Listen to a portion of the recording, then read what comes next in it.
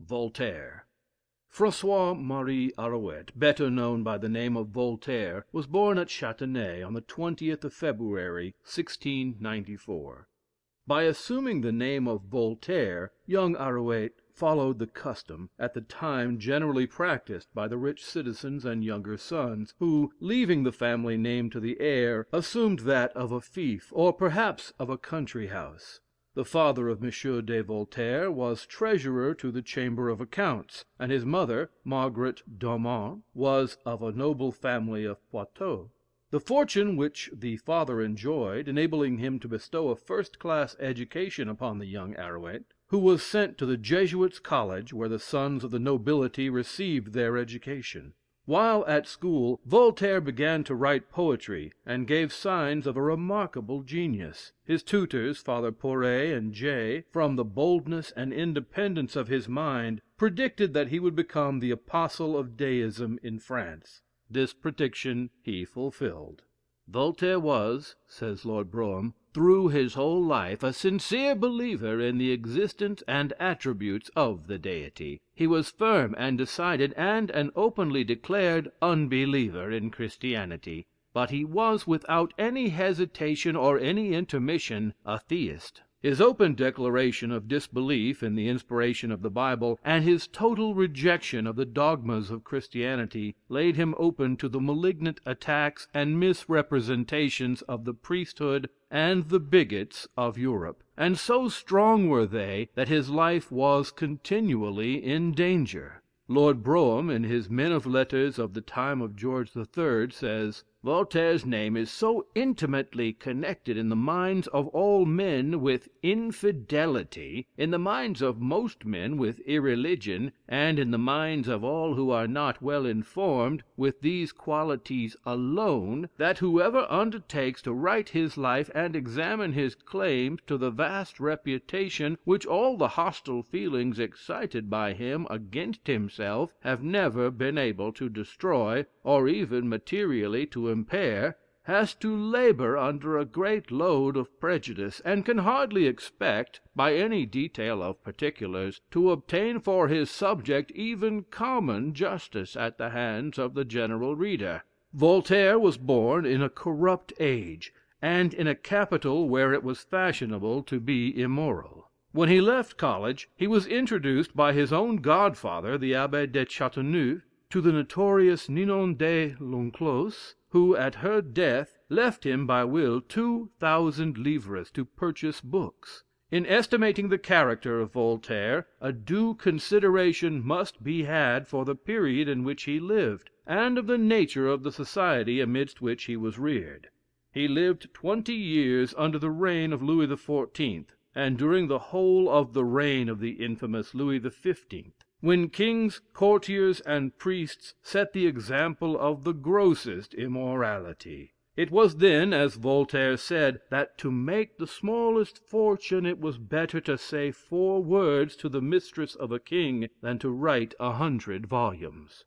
Voltaire's life, from his youth upwards, was a stormy one. After he left college, his father, finding him persisting in writing poetry, and living at large, forbade him in his house. He insisted upon his son binding himself to an attorney, but his restless disposition quite unfitted him for regular employment, and he soon quitted the profession. He early made the acquaintance of the most celebrated men of his time, but his genius, his wit, and his sarcasm soon raised up numerous enemies. At the age of 22, he was accused of having written a satire upon Louis XIV., who was just dead, and was thrown into the Bastille. But he was not cast down. It was here that he sketched his poem of the League, corrected his tragedy of Oedipus, and wrote some merry verses on the misfortune of being a prisoner. The Regent, Duke of Orleans, being informed of his innocence, restored him to freedom, and granted him a recompense. "I thank your Royal Highness," said Voltaire, "for having provided me with food, but I hope you will not hereafter trouble yourself concerning my lodging." Voltaire, with his activity of mind, and living to so great an age, must necessarily produce many works. They are voluminous, consisting of history, poetry, and philosophy. His dramatic pieces are numerous, many of which are considered second only to Shakespeare's: Oedipus, Zadig, Ingenue, Zaire, Henriade, Irene, Tancred, Mahomet, Merope, Saul, Alzire, Le Fanatisme, Mariamne, Gaston de Foix, Enfant Projet, Pucelle d'Orleans, an essay on Fire, the Elements, History of Charles XII., Lectures on Man, Letters on England, Memoirs, Voyage of the Sacramentado, Micromegas, Maid of Orleans, Brutus, Adelaide, Death of Caesar, Temple of Taste, Essay on the Manners and Spirit of Nations, an Examination of the Holy Scriptures, and the Philosophical Dictionary, are works that emanated from the active brain of this wit, poet, satirist, and philosopher. In 1722, while at Brussels, Voltaire met Jean Baptiste Rousseau, whose misfortunes he deplored, and whose poetic talents he esteemed. Voltaire read some of his poems to Rousseau, and he in return read to Voltaire his Ode addressed to Posterity, which Voltaire, it is asserted, told him would never arrive at the place to which it was addressed. The two poets parted irreconcilable foes. In 1725, Voltaire was again shut up in the Bastille, through attempting to revenge an insult inflicted upon him by a courtier. At the end of 6 months he was released, but ordered to quit Paris. He sought refuge in England in 1726. He was the guest in that country of a Mr. Falconer, of Wandsworth, whose hospitality he remembered with affection so long as life lasted. Voltaire was known to most of the wits and freethinkers of that day in England. At this early age he was at war with Christianity. His visit to England, says Lamartine, gave assurance and gravity to his incredulity, for in France he had only known libertines, in England he knew philosophers. He went to visit Congreve, who had the affectation to tell him that he, Congreve, valued himself not on his authorship, but as a man of the world, to which Voltaire administered a just rebuke by saying, "I should never have come so far to see a gentleman." Voltaire soon acquired an ample fortune, much of which was expended in aiding men of letters, and in encouraging such youth as he thought discovered the seeds of genius. The use he made of riches might prevail on envy itself to pardon him their acquirement. His pen and his purse were ever at the service of the oppressed. Calas, an infirm old man, living at Toulouse, was accused of having hung his son to prevent his becoming a Catholic. The Catholic population became inflamed, and the young man was declared to be a martyr. The father was condemned to the torture and the wheel, and died protesting his innocence. The family of Calas was ruined and disgraced. Voltaire, assuring himself of the innocence of the old man, determined to obtain justice for the family. To this end he labored incessantly for 3 years. In all this time, he said, a smile did not escape him for which he did not reproach himself as for a crime. His efforts were successful. Nor was this the only cause in which he was engaged on the side of the weak and the wronged against the powerful and the persecuting. His whole life, though maligned as an infidel and a scoffer, was one long act of benevolence. On learning that a young niece of Corneille languished in a condition unworthy of his name, Voltaire, in the most delicate manner, invited her to his house, and she there received an education suitable to the rank that her birth had marked for her in society. It is the duty of a soldier, he said, to succor the niece of his general. Voltaire lived for a time at the court of Frederick the Great of Prussia, and for many years carried on a correspondence with that monarch. He quarreled with the king, and left the court in a passion. An emissary was dispatched to him to request an apology, who said he was to carry back to the king his answer verbatim. Voltaire told him that the king might go to the devil. On being asked if that was the message he meant to be delivered, "Yes," he answered, "and add to it that I told you that you might go there with him." In his Memoirs he has drawn a most amusing picture of his Prussian Majesty. He also says, "Priests never entered the palace, and, in a word, Frederick lived without religion, without a council, and without a court." Wearied with his rambling and unsettled mode of living, Voltaire bought an estate at Ferney, in the Pays de Gais, where he spent the last 20 years of his life. He rebuilt the house, laid out gardens, kept a good table, and had crowds of visitors from all parts of Europe. Removed from whatever could excite momentary or personal passion, he yielded to his zeal for the destruction of prejudice, which was the most powerful and active of all the sensations he felt. This peaceful life, seldom disturbed except by the threats of persecution, rather than persecution itself, was adorned by those acts of enlightened and bold benevolence, which, while they relieve the sufferings of certain individuals, are of any service to the whole human race. He was known to Europe as the Sage of Ferney. After an absence of more than 27 years, he revisited Paris at the beginning of 1778. He had just finished his play of Irene, and was anxious to see it performed.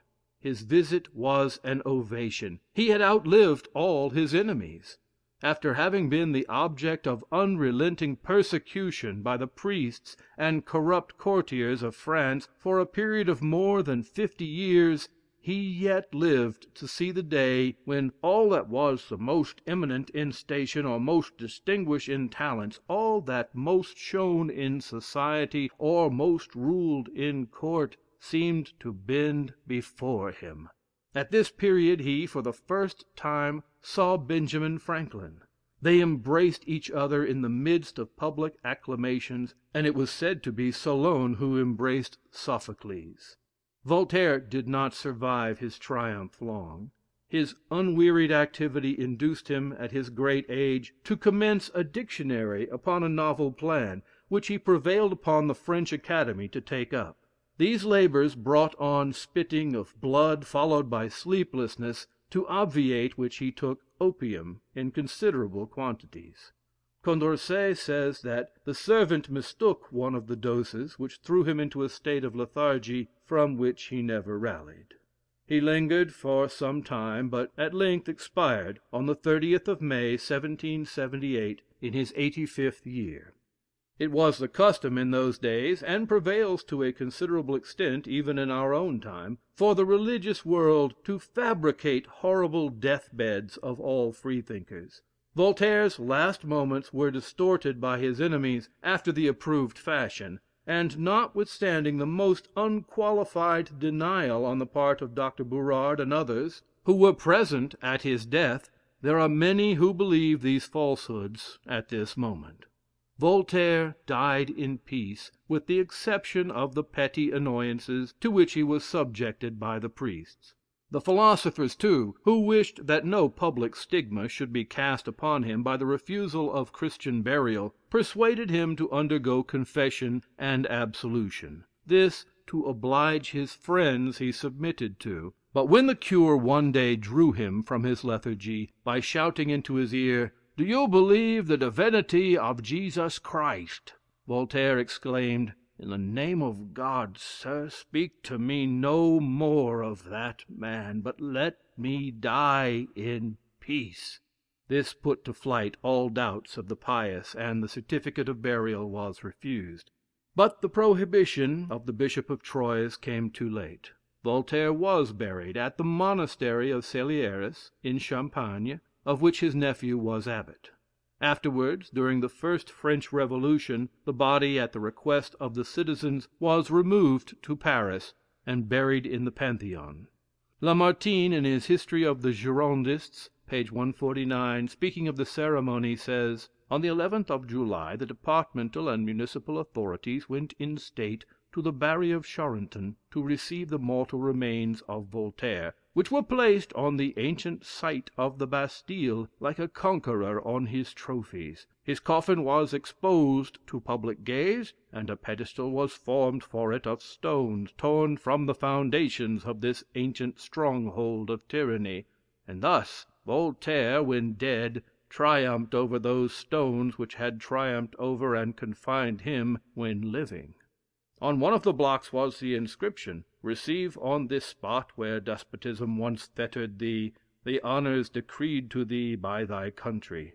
The coffin of Voltaire was deposited between those of Descartes and Mirabeau, the spot predestined for this intermediary genius between philosophy and policy, between the design and the execution. The aim of Voltaire's life was the destruction of prejudice and the establishment of reason. Deists, said W. J. Fox in 1819, have done much for toleration and religious liberty. It may be doubted if there be a country in Europe where that cause has not been advanced by the writings of Voltaire. In the preface and conclusion to the examination of the Scriptures, Voltaire says, "The ambition of domineering over the mind is one of the strongest passions. A theologian, a missionary, or a partisan of any description, is always for conquering like a prince, and there are many more sects than there are sovereigns in the world. To whose guidance shall I submit my mind? Must I be a Christian because I happened to be born in London or in Madrid? Must I be a Mussulman because I was born in Turkey? As it is myself alone that I ought to consult, the choice of a religion is my greatest interest. One man adores God by Mahomet, another by the Grand Lama, another by the Pope. Weak and foolish men adore God by your own reason. I have learnt that a French vicar by the name of John Meslier, who died a short time since, prayed on his death bed that God would forgive him for having taught Christianity. I have seen a vicar in Dorsetshire relinquish a living of £200 a year, and confess to his parishioners that his conscience would not permit him to preach the shocking absurdities of the Christians. But neither the will nor the testament of John Meslier, nor the declaration of this worthy vicar, are what I consider decisive proofs. Uriel Acosta, a Jew, publicly renounced the Old Testament in Amsterdam. However, I pay no more attention to the Jew Acosta than to Parson Meslier. I will read the arguments on both sides of the trial, with careful attention, not suffering the lawyers to tamper with me, but will weigh, before God, the reasons of both parties, and decide according to my conscience. I commence by being my own instructor. I conclude that every sensible man, every honest man, ought to hold Christianity in abhorrence. The great name of Theist, which we can never sufficiently revere, is the only name we ought to adopt. The only gospel we should read is the grand book of nature, written with God's own hand and stamped with his own seal. The only religion we ought to profess is to adore God and act like honest men. It would be as impossible for this simple and eternal religion to produce evil, as it would be impossible for Christian fanaticism not to produce it. But what shall we substitute in its place, say you? What? A ferocious animal has sucked the blood of my relatives. I tell you to rid yourselves of this beast, and you ask me what you shall put in its place. Is it you that put this question to me? Then you are 100 times more odious than the pagan pontiffs, who permitted themselves to enjoy tranquillity among their ceremonies and sacrifices, who did not attempt to enslave the mind by dogmas, who never disputed the powers of the magistrates, and who introduced no discord among mankind. You have the face to ask what you must substitute in the place of your fables. As will be seen by his exclamation on his deathbed, Voltaire was no believer in the divinity of Christ. He disbelieved the Bible in toto. The accounts of the doings of the Jewish kings, as represented in the Old Testament, he has unsparingly ridiculed in the drama of Saul. The quiet irony of the following will be easily appreciated. Divinity of Jesus. The Socinians, who are regarded as blasphemers, do not recognize the divinity of Jesus Christ. They dare to pretend, with the philosophers of antiquity, with the Jews, the Mahometans, and most other nations, that the idea of a God man is monstrous, that the distance from God to man is infinite, and that it is impossible for a perishable body to be infinite, immense, or eternal. They have the confidence to quote Eusebius, Bishop of Caesarea, in their favor, who, in his Ecclesiastical History, Book 1, Chapter 9, declares that it is absurd to imagine the uncreated and unchangeable nature of Almighty God taking the form of man. They cite the fathers of the Church, Justin and Tertullian, who have said the same thing, Justin in his dialogue with Trophonius, and Tertullian in his discourse against Praxeas. They quote St. Paul, who never calls Jesus Christ God, and who calls him man very often. They carry their audacity so far as to affirm that the Christians passed 3 entire ages in forming by degrees the apotheosis of Jesus, and that they only raised this astonishing edifice by the example of the pagans, who had deified mortals. At first, according to them, Jesus was only regarded as a man inspired by God, and then as a creature more perfect than others. They gave him some time after a place above the angels, as St. Paul tells us. Every day added to his greatness. He in time became an emanation, proceeding from God. This was not enough. He was even born before time. At last he was God, consubstantial with God. Crellius, Vogelsius, Natalis, Alexander, and Hornbeck have supported all these blasphemies by arguments which astonish the wise and mislead the weak. Above all, Faustus Socinus spread the seeds of this doctrine in Europe, and at the end of the 16th century a new species of Christianity was established. There were already more than 300. Philosophical Dictionary, Volume 1, page 405. Though a firm and consistent believer in the being of a God, Voltaire was no bigot. The calm reasoning of the following passage does honor to its author. Faith.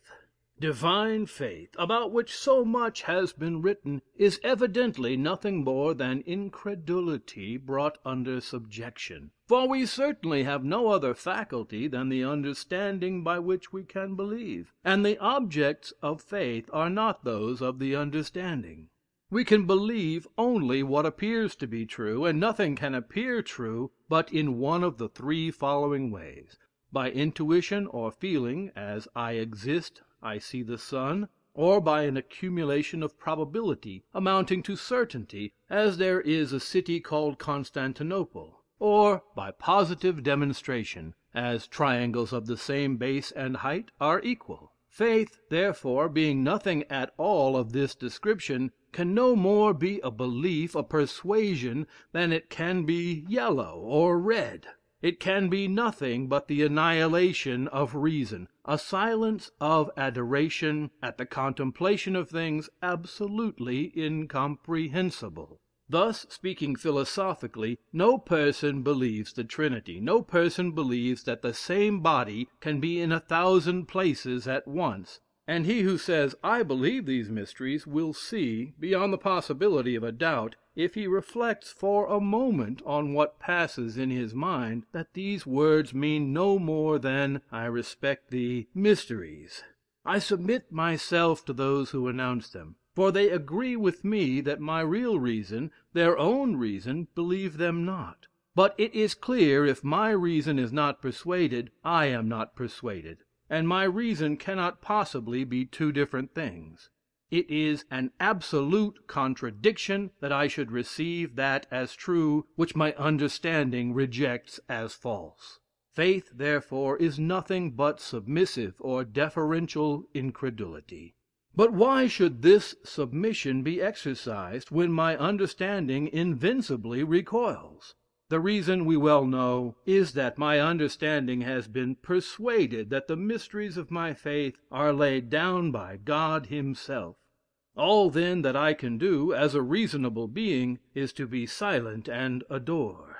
That is what divines call external faith; and this faith neither is nor can be anything more than respect for things incomprehensible, in consequence of the reliance I place on those who teach them. If God himself were to say to me, "Thought is of an olive color. The square of a certain number is bitter," I should certainly understand nothing at all from these words.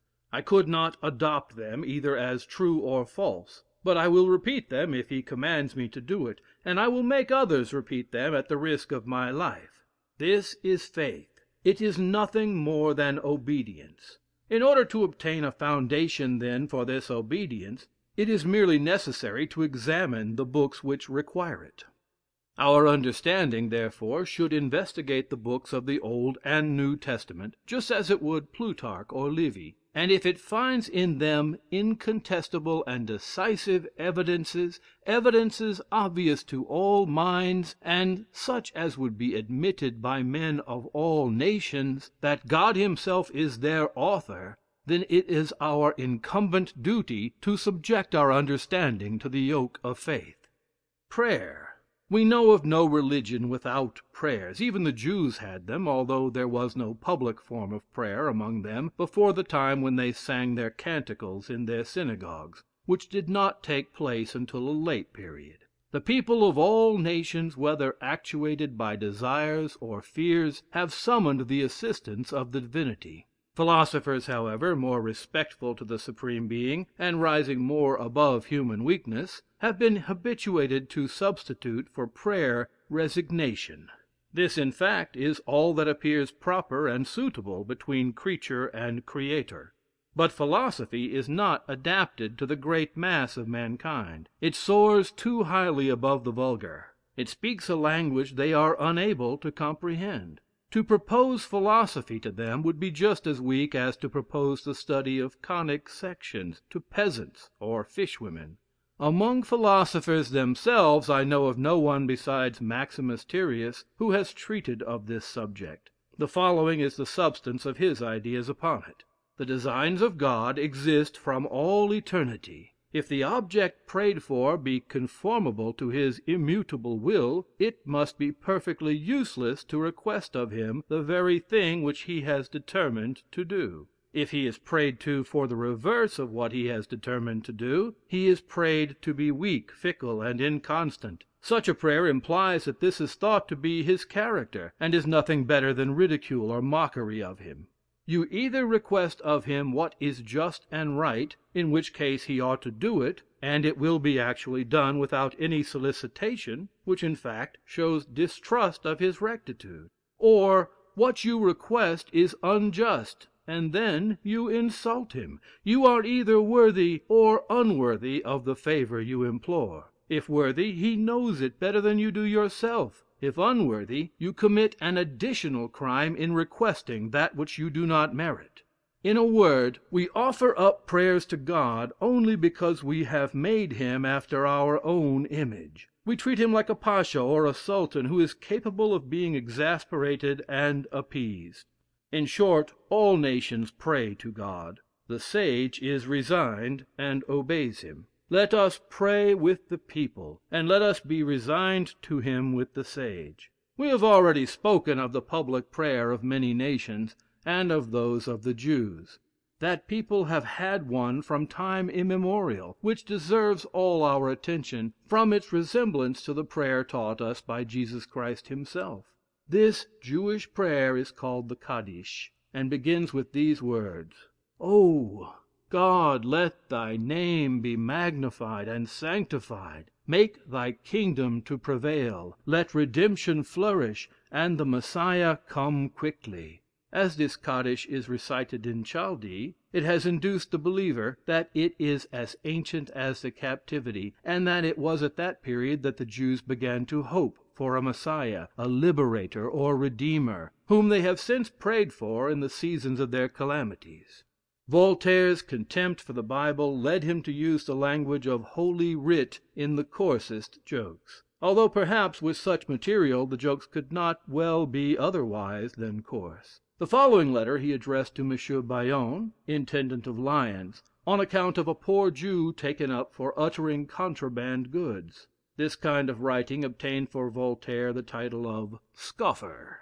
Blessings on the Old Testament, which gives me this opportunity of telling you that amongst all those who adore the New, there is not one more devoted to your service than myself, a certain descendant of Jacob, a pedlar, as all these gentlemen are, whilst he is waiting for the Messiah, waits also for your protection, which at present he has the most need of. Some honest men of the first trade of St. Matthew, who gather together the Jews and Christians at the gates of your city, have seized something in the breeches pocket of an Israelitish page, belonging to the poor circumcised, who has the honor to tender you this billet, with all proper submission and humility. I beg you leave to join my amen to his at a venture. I but just saw you at Paris as Moses saw the Deity, and should be very happy in seeing you face to face. If the word face can any ways be applied to me, preserve some remembrance of your old eternal humble servant, who loves you with that chaste and tender affection which the religious Solomon had for his 300 Shuhamites. Voltaire's prodigious wit and sarcasm were so exuberant, that he expended them upon all people and all subjects, even himself, when occasion admitted of it. In one of his letters, addressed to the Elector Palatine, September 9, 1761, he gives this excuse for not attending at the court: "I should really make an excellent figure amidst the rejoicings of your electoral highness. It was only, I think, in the Egypt of antiquity that skeletons were admitted to a place in their festivals. To say the truth, my lord, it is all over with me. I laugh indeed sometimes, but I am forced to acknowledge that pain is an evil. It is a comfort to me that your highness is well, but I am fitter for an extreme unction than a baptism. May the peace serve for an era to mark the prince's birth, and may his august father preserve his regard for, and accept the profound respects of his little Swiss, Voltaire." In politics, Voltaire was not very far advanced. He seems to have had no idea of a nation without a king. A monarch who should not commit any very flagrant acts of tyranny was as much as he appeared to desire. He evidently did not foresee the great revolution that was so soon to burst forth in France, but that he mainly contributed by his writings to bring it about there can be no doubt. His influence upon the men of his time, both in France and Europe, is ably depicted by such writers as Lamartine, Quinet, and Brougham. Voltaire's was the one great mind of his day, whose thoughts engrossed the attention of all men. He was great by his learning, his genius, and his benevolence. And this man was the champion of reason, the enemy of superstition, and an infidel. Quinet, in his lectures on the Romish Church, says, "I watched for 40 years the reign of one man, who is in himself the spiritual director, not of his country, but of his age. From the corner of his chamber he governs the kingdom of spirits. Intellects are every day regulated by his. One word written by his hand traverses Europe. Princes love and kings fear him. They think they are not sure of their kingdom if he be not with them. Whole nations, on their side, adopt without discussion, and emulously repeat every syllable that falls from his pen. Who exercises this incredible power, which had been nowhere seen since the Middle Ages? Is he another Gregory II.? Is he a pope? No. Voltaire. We conclude our little sketch with the eloquent words of Lamartine, who describes in a few sentences the inestimable services rendered to Freethought and intellectual progression by the sage of Ferney. If we judge of men by what they have done, then Voltaire is incontestably the greatest writer of modern Europe. No one has caused, through the powerful influence of his genius alone, and the perseverance of his will, so great a commotion in the minds of men. His pen aroused a world, and has shaken a far mightier empire than that of Charlemagne, the European empire of a theocracy. His genius was not force, but light. Heaven had destined him not to destroy, but to illuminate, and wherever he trod, light followed him, for reason, which is light, had destined him to be first her poet, then her apostle, and lastly her idol.